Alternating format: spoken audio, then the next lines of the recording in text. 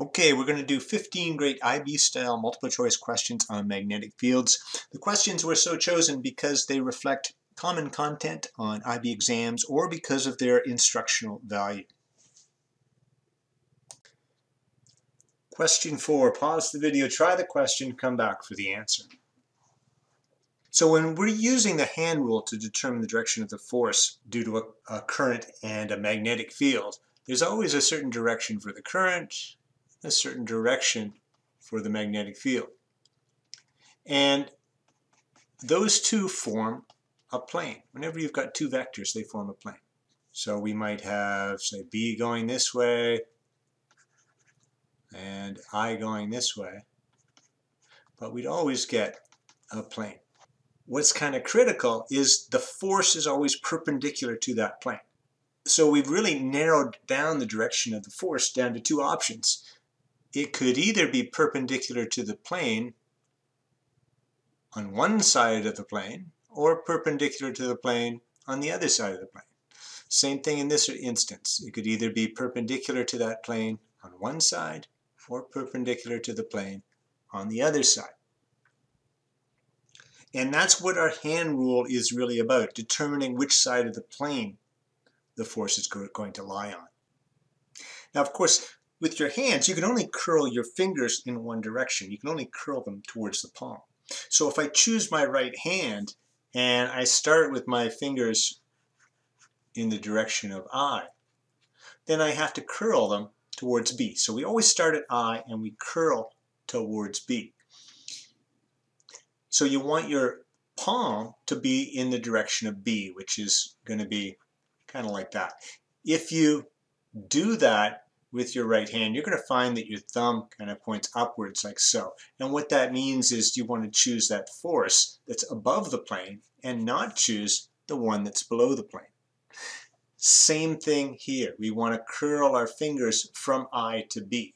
So if I start with my fingers pointing in the direction of I, and I get my palm in the direction of B, be kind of like that direction, so that I can curl my fingers towards B. You'll find that the thumb points kind of downwards, and that would be the direction of the force. So in this case, you want to choose the force that's below the plane and not the force that's above the plane.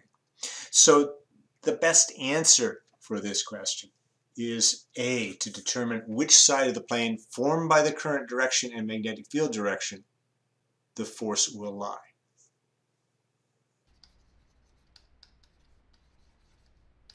And that's all for today, folks. Thank you very much.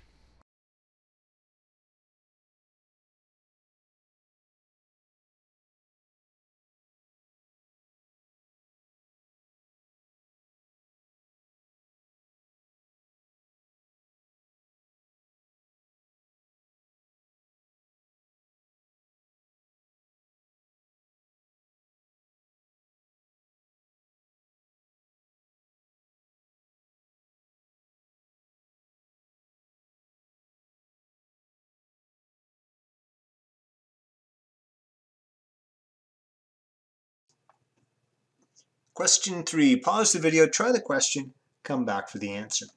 So the magnetic field of a solenoid is very much like that of a bar magnet. It has the same basic shape. To identify the North Pole and the South Pole, we need to use a hand rule. So we use our right hand. The B field would point in this direction because the current, these are my fingers coming down, the current is circling around this way. It's going around this way, around the outside of that solenoid. So our hand rule, our hand should be like this using the right hand. And whatever direction the thumb points in, that's going to be like the North Pole of the solenoid. So this would be our North Pole. This would be our South Pole. And we get these lines looping around from the North Pole to the South Pole, something like that. And we get a uniform field inside the solenoid. So I'd like to have parallel, equally spaced lines there. And I'll put one right up the center here, and then we'd continue going up this side. So along that central axis, the field line is going to go towards that South Pole and out of that North Pole, which means our compass needle here, it's going to point in the direction of the field lines. And so the correct answer would be A.